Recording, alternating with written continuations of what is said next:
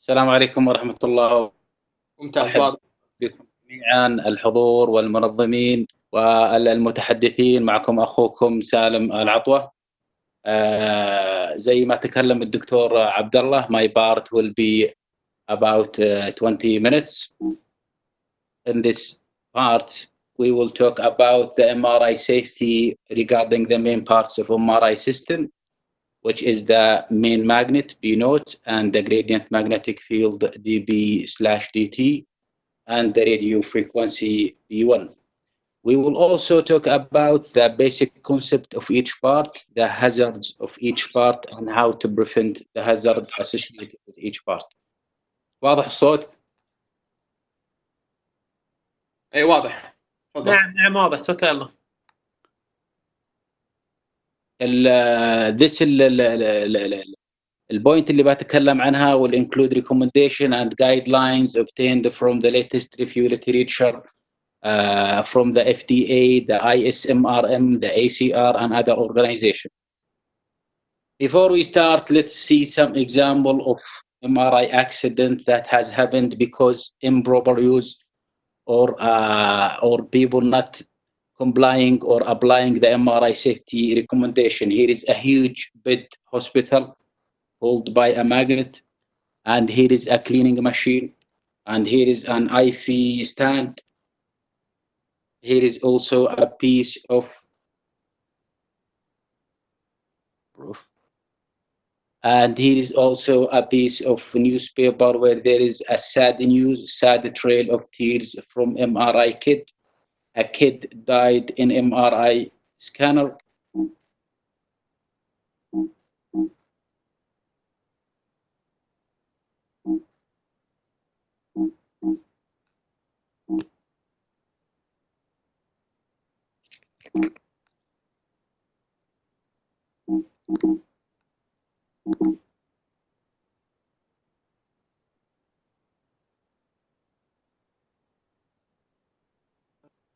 فيك سالم.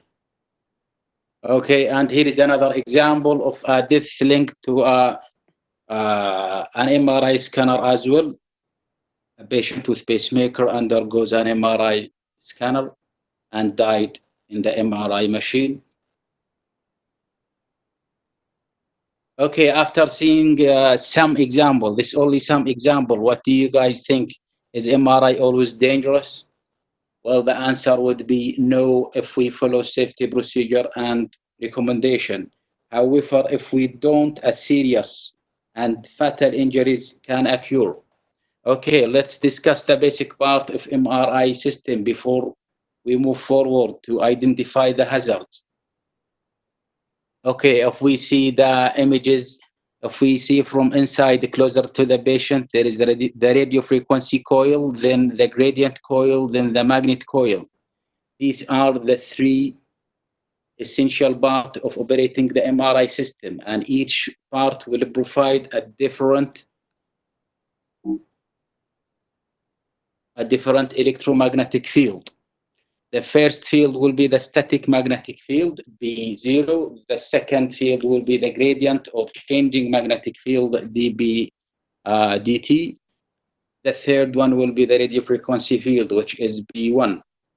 Okay, it's very important to note that each part has its own hazard that is different than the hazard with the other part, and we will discuss each one separately. Okay, let's start with part number 1, the main magnetic field, which is the static magnetic field. Okay, how it is produced. Before we explain the hazard associated with B0, we will move briefly to understand how it is produced. Firstly, it is characterized by Gauss or Tesla, which is the international standard unit to measure the magnetic flux or density. Tesla is the bigger unit, whereas the Gauss is the smaller unit.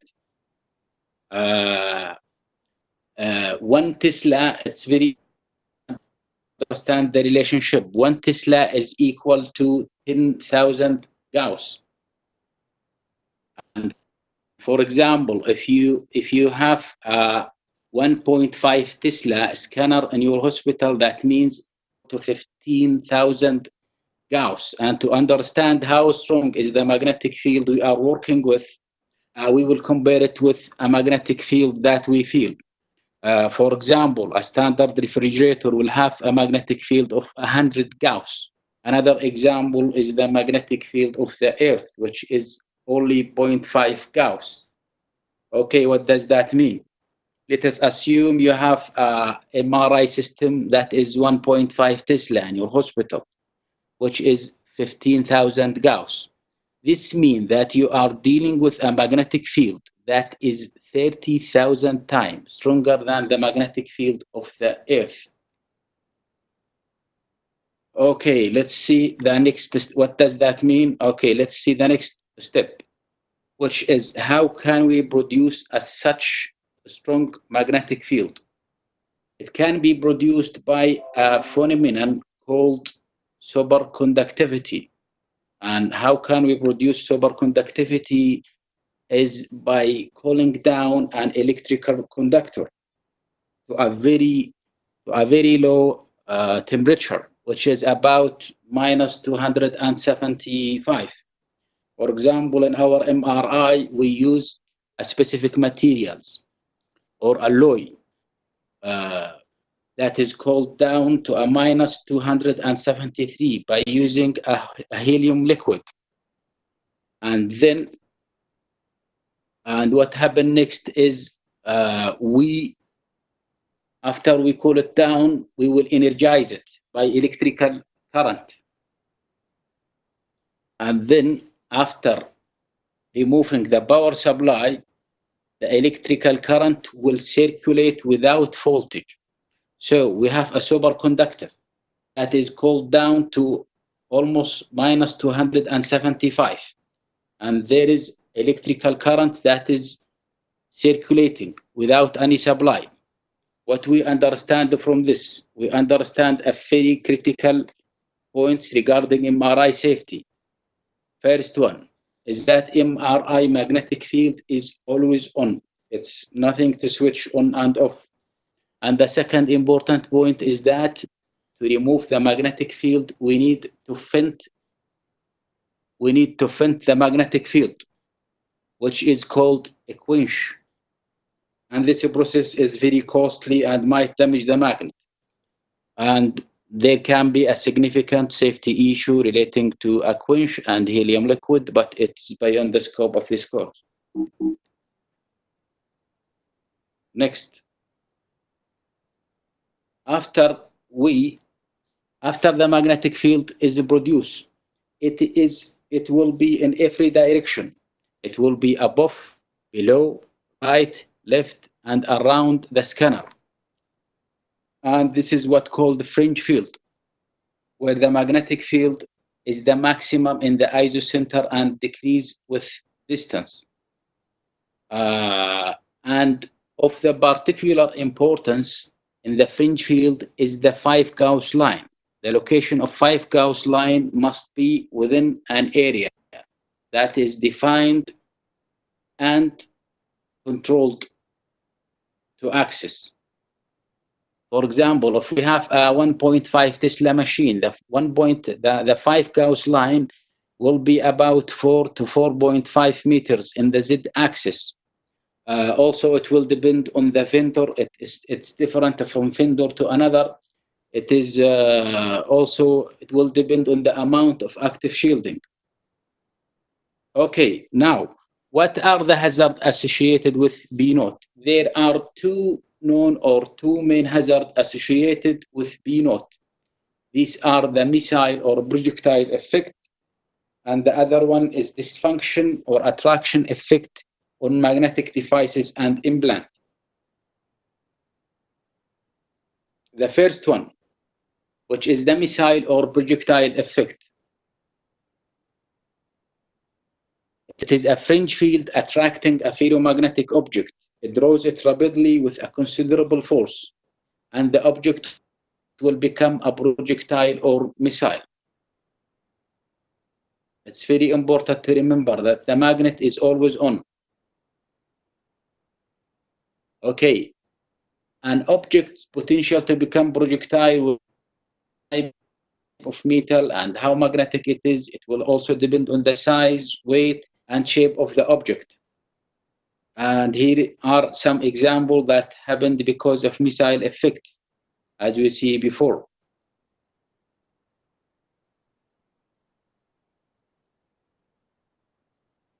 And here is the fatal accident that has happened. An oxygen tank was pulled by MRI scanner to a head of 6 years boy. And the second hazard is the dysfunction. The dysfunction and attraction effect on the magnetic devices. As we have seen, the magnetic field is changing over distance, and that might cause torque or attraction force, which might damage medical devices or implants, which will also might result in a dysfunction of the device.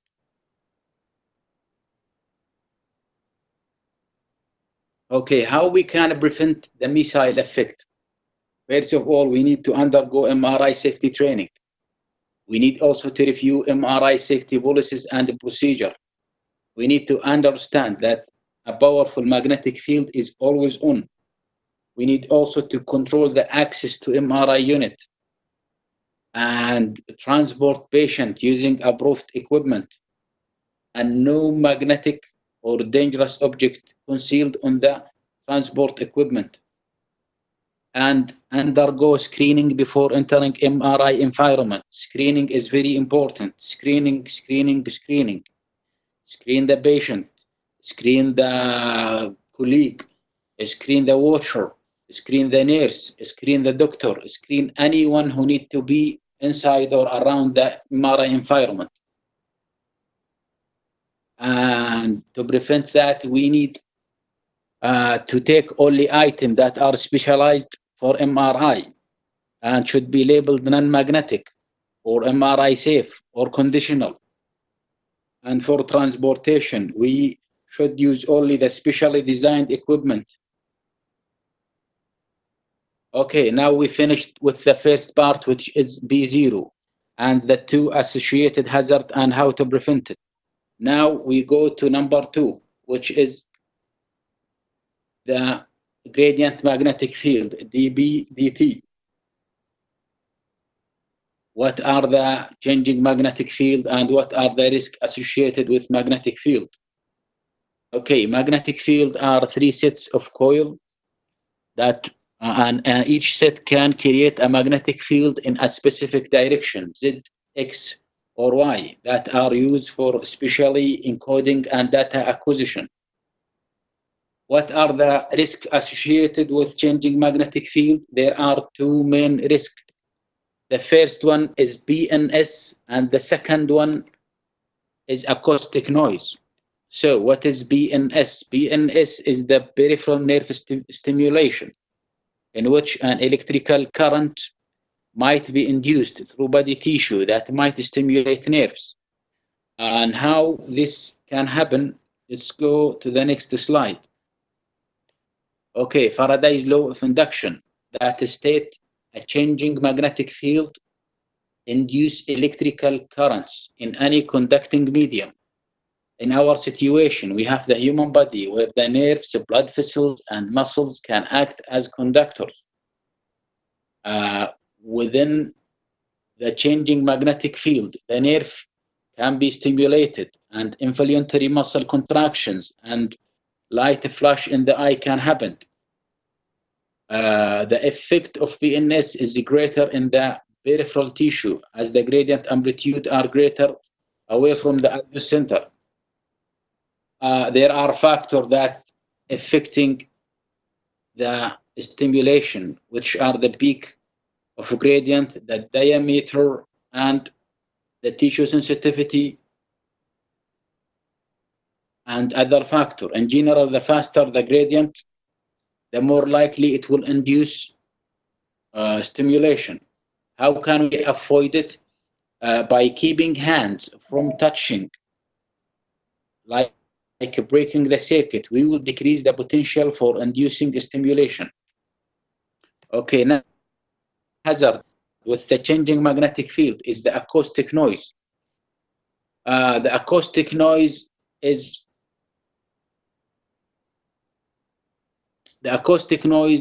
caused by what we call Lorentz force that are produced due to a motion of a gradient coil within the intense static field, V0.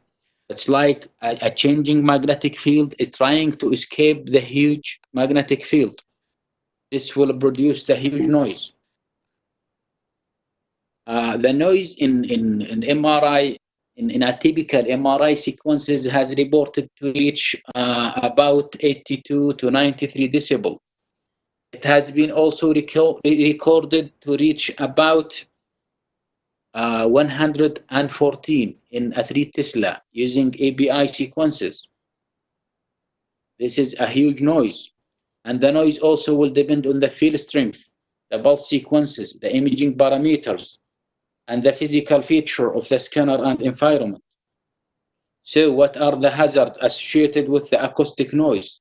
It will cause annoyance, anxiety, and communication, difficulty in communication. It might cause also hearing damage in extreme cases. And how come we prevent it? Is by using a hearing protection, earplugs and headphones, or both. All patients and volunteers should be offered and encouraged to use hearing protection before undergoing any imaging in MRI scanner.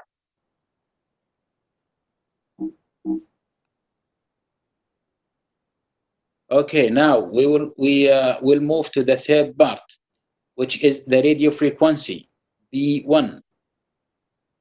What is the radio frequency wave? It is an electromagnetic energy in the range from 0 to 3000 gigahertz. It is a non-ionizing electromagnetic wave, and it is used during MRI to excite the proton in order to have signal and create the image. This excitation is happened by energy exchange between the subject, tissue, and RF. Okay, now we will see a full electromagnetic spectrum just to see where we are compared with other electromagnetic waves used in the other radiology modality. If we see in the beginning, if we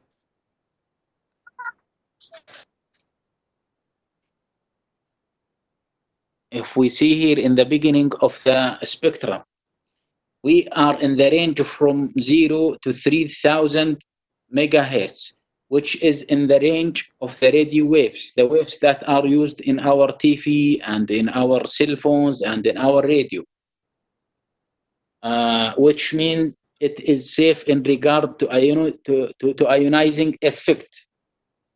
However, there is another hazard related to RF used in MRI scanner. Let's see in the next slide. There are two hazards associated with B1. The first one is local whole body heating, which is diffuse heating, or the burns, which is the local heating. And why the RF can lead to heating of the tissue? Because most of the RF energy is transferred to a heat, about 90%. The RF deposition also will depend on the frequency used, the type of RF pulse sequence, the body wave, the TR, the type of RF transmit coil, also the strength of the B naught, and another factors. How to avoid the diffuse heating? Well, the vast majority of the system operating with the guideline that will typically not deposit excessive RF power level and nor produce substantial tissue temperature. And these are the second risk associated with B1, which are the burns. Here is an example. This is another example on a child. And here is also an example, a burn on a fresh tattoo. How can burn happen in MRI? Also, well, it can happen because of several reasons. There is a presence of conductive material that are in direct contact with the patient. Also, certain implant and devices or accessories in contact with the patient. Implants and devices that have elongated shape or form a closed loop. Also, it can happen if the patient tissue is touching the bore. It is also very important that even if we are operating within the recommended the burn might happen.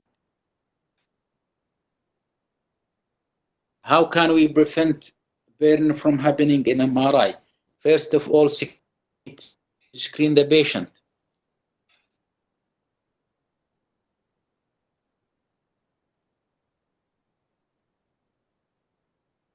First, we need to screen the patient. Second, we need to position the patient to prevent skin-to-skin contact.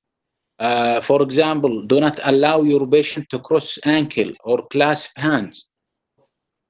Hands resting on thigh. Also, we need to ensure that the patient skin that does not touch the bore of the magnet or the transmit RF coil. Also, we need to remove all non-essential conductive materials from the bore. And we need to make sure that all electrically conductive devices, equipment, and accessories need to be MRI compatible or conditional. Thank you very much for your listening. Now we move to the second part with